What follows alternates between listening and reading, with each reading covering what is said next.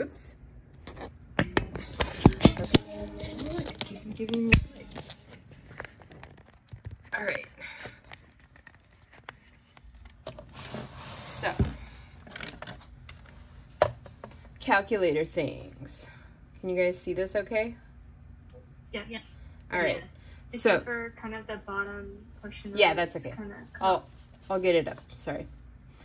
Okay. So when you're doing scientific notation, let's say you wanted to put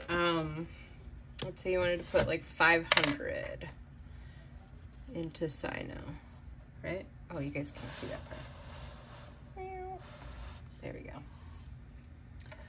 So let's say you want to put that into scientific notation in your calculator. You definitely don't have to, but it's good to know how to do it. So it would be 5.0. You don't need the 0. And then you would do the secondary function and then the EE. That little E that it puts up there is the same thing as times 10 to the. Sorry, I'm trying to make sure it's not. So then I would put 2 afterwards. And then if you push equals, right? My calculator reads out automatically in scientific notation. Sorry. I'm trying to find an angle that's that you guys can see. I'm sorry, 1 second. What button did you press again to put the E? So 5 second EE. So most calculators have an EE, and most of them have it as a secondary function. If it's a secondary function, then that means you need to push this button and then push this button. Then you get the E. Okay, yeah, so mine's, I guess, is secondary, but mine's have X. Okay, so that's X1 on yours too, right? Because mine says X -1. Yeah, I'm talking about where right above it, how it says EE, right? I don't have EE on mine. I don't have EE on mine either. Do you have time? I have the TI-30X. Oh, okay. So you have times 10 to the X, something like that? Yes.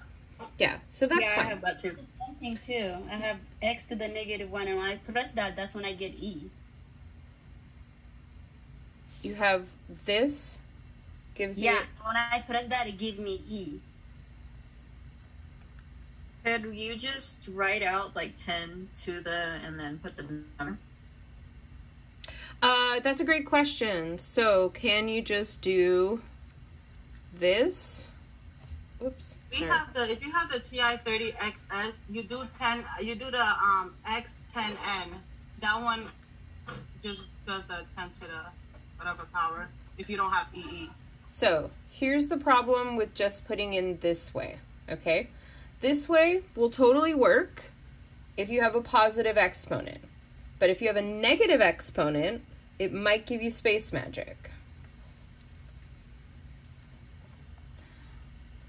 Different calculators will do things differently, and they have varying degrees of stupidity. So, I believe if you put it in like this, yeah, you get a syntax error, right? If you put it in with the negative sign, so this is the negative sign, this is the minus sign. I know that sounds really stupid, but some calculators have a minus sign, and the negative sign is the same thing, right? Depends on the calculator. You guys see why I try and get you to all have the same calculator? Because it's a huge pain in the... Every calculator is just a little bit different. I have a question real quick, because I was having an issue with this when I was doing the math. So when you put like the 10 times 10 to the whatever power, when you're doing the exponent, how do you go back down to put like a whole number to continue like times? Because mine stays up where the exponent is. Like how to go back down? Like, go back down push the arrow. Mine doesn't work. Oh, okay. And then it'll go down. Okay, I got it. Yeah. All right, thank you. Isn't this exciting, trying to, like, have basically a phone conversation about how to use the calculator? It's insane. Professor, I Yeah. had a quick question. Mhm. On your, like, the mode. Yeah, so that's what I wanted to mention. So right now, I have my calculator reading out in scientific notation. The way that you make that happen or make it unhappen is this button. You see where it says SciEng, right? That secondary function on there. So second. Professor, I have a different calculator. For mine, it's the mode button Yes. that gets you the scientific notation. Yeah, so for some it's the mode, right? So I have it on Sci, which will read out in scientific notation. If you have it on Flow, which is where it'll probably start for you guys, then it'll read out regularly.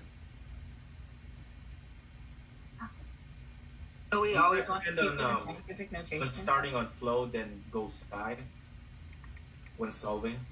You can, totally, yeah. So you can start on Flow and go to Sci if you want. So... Is it always better to start on flow? It don't Or matter. it just depends on the problem? Yeah, it's totally up to you. Yeah. Oops. Silly me. So, this one's going to tell me what that number is in SciNo, right? That's pretty useful for a quiz or an exam or quiz. That's the one that says sign. The wahoo-ha? The Sci. Yeah, the Sci. The sign. Thanks for letting us know Not that. not sign, not S-I-N, not sin, not this one. No? This one. Sci. Sci. Okay. Yeah. Wow. Yeah. Sine is trigonometry. We're not doing that. Did you figure it out, Aaliyah? No, I can't get the, like, where it says the bottom, like the 5 times 10. Let me see what you're reading out. So I just want to make sure mine goes like that, and it shows, oh shit. Anybody else have her calculator? I have yours. I have that. I have that one. Which one do you have? The TI-30XS?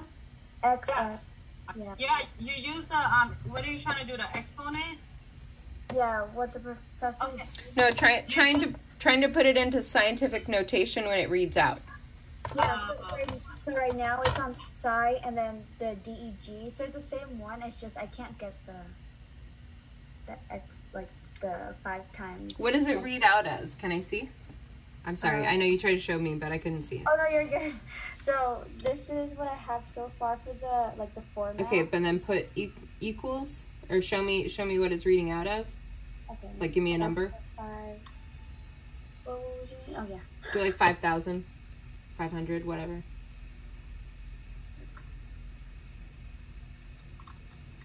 And then it's just 500 and then put equal sign, right? Mhm. Okay, I've been doing it wrong.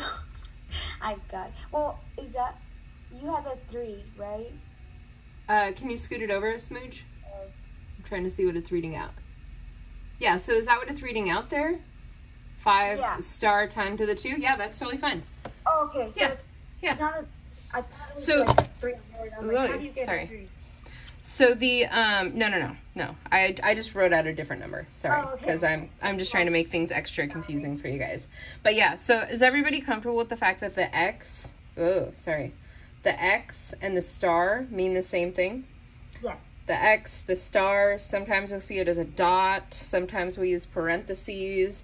The railroad tracks, we just use lines. So there's a lot of ways that we can represent multiplication in this class, so that makes it especially confusing. I tend to find that students like whatever method they're comfortable with for multiplication. So if you hate the railroad tracks, feel free to set it up a little bit differently, as long as you show me that all of the units are canceling in that stepwise fashion. That's all I care about. How about if we changing something from scientific notation to standard? How about it? Like, how do we do it? From the calculator? Sure. Or you can do it by hand. Hopefully you guys have learned that at some point in the algebra, right? Where you I move. can't find scientific notation on mine. Like if I type in 500, I can't get it to say 5 times 10 to the 6. So, here's what I want you guys to do. If you have a calculator that is not my calculator, I need you to go to the YouTubes, put in the name of your calculator, and scientific notation. And it will tell you everything that you need to know about scientific notation with your calculator. Like I said. What site was that again? I'm sorry. The YouTube. The YouTube, yes. The tubes of you. YouTube University. Yep.